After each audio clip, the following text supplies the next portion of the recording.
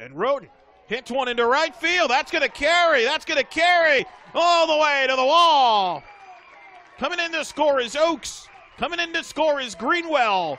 It's a 2 RBI triple for the senior, Courtney Roden, here in the ninth, third inning. You look at both girls, I mean, for Courtney, you know, she's the one that she's been everywhere on the field. But she's really locked down third base. You know, she's the one that we look at to really be that leader at third, to really set the stage for those hard hit balls down the line. You know, she's the one we trust to be able to do that. She's the one we trust to be able to get those outs for us, and she's fearless there. So she's really stepped up as an example of how we want as a student athlete to be on the field. You know, she's a leader that way, and she goes through a lot of injuries, and she's been able to fight through those injuries and always finds a way to come back and be that leader for us on the field. I've been hurt for the past few weeks, so it's my first home series back. My oldest brother is coming into town. He's in the military, and he's never seen me play a college game, so I'm pretty excited for him to be here.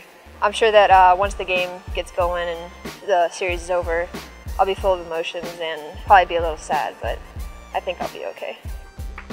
Megan, she just is that one person that you want as a coach that is very coachable.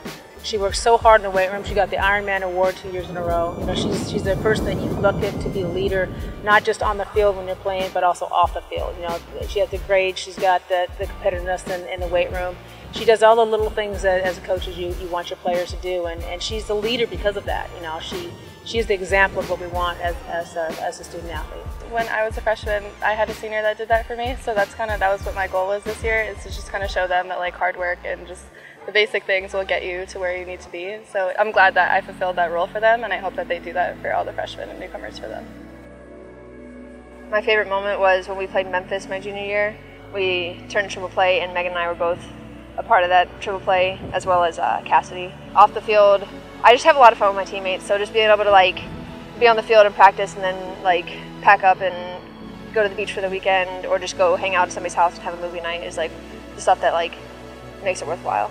Advice on the field would be to not take anything for granted. It always comes from seniors, but it really doesn't hit you until your last year. But even all those triangles that you have to run every 6 a.m. workout, like everything you have to do, every rep, like try as hard as you can, because when you're done, like it'll all feel like you'll feel accomplished, that you've worked as hard as you can with no regrets. My advice I would give them is to continue to work hard, still be coachable in whatever job that you have. Be able to see that everybody struggles in their lives, and you see that on the field. We struggle on the field, and we have each other's back. So even in life, you have to do that. You have to be there for each other. You have to be there for your coworkers and for your friends, and just be that person that they can look at and know that you're a good friend and you're a good person and you're doing the right thing. I'm very excited to come back next year and all the years coming. They're going to be great.